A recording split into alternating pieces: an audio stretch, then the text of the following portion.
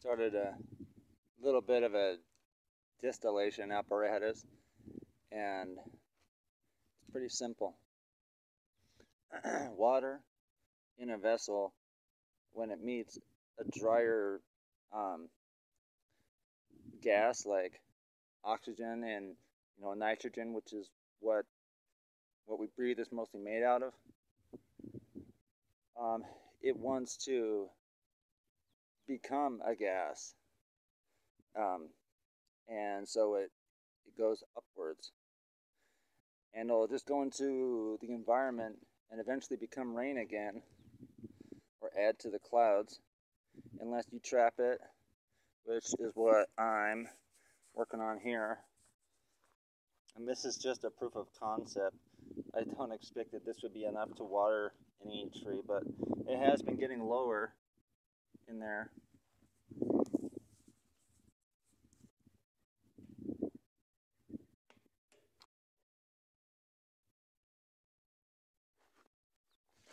I just gave it a little help just now. You can see it's watering it. If I set up a lot of those kinds of things, I wouldn't have to carry jugs or anything like that. Obviously, you can use gravity feed to make it work. And where my tent is now is pretty soon going to be in the way, because as you can see, we got here a pile starting to accumulate. I've been removing this dirt and rocks. It's getting quite softer, and this is going to go way over to there, and we must commence digging again. And now that we got a lot of those those rocks, those kind of volcanic rocks out of the way, we're not really running into them as much, and the dirt is a lot easier to move. And what's holding it together are these roots from like grass, very, very drought tolerant grass, which is nice to have around here to hold the soil together. But we just pitch it, and that pile's gonna move down more too. I'm gonna probably build up that area down on the termination of the land here.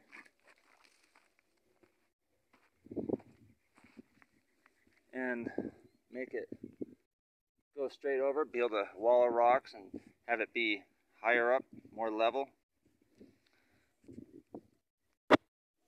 And what we have are some wonderful birds' nests on this cactus, and some beautiful flowers and fruits.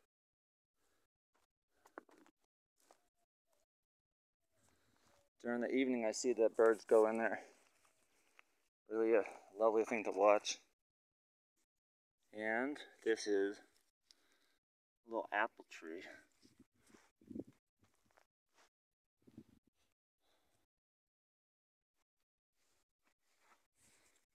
Tried to employ a tube over here for which to help get water down. This is all just proofs of concept. I'm not going to let these trees die or be malnourished or neglected, but this is a new climate to me. Very, very dry. And this is guesswork.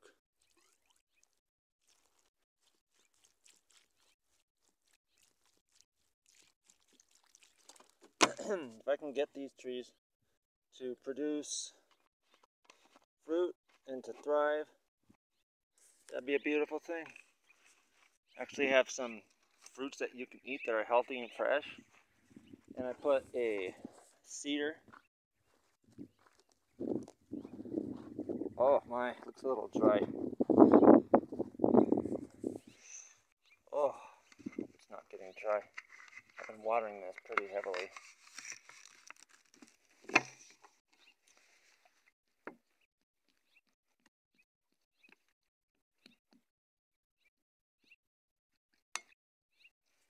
Basically got this just because it smells nice and is beautiful, and it reminds me of, you know, the forests in Washington State and pretty much anywhere where these grow wild. I mean, it just smells good. I can't really smell it that much right now. Usually when the sun comes out, it starts to smell stronger.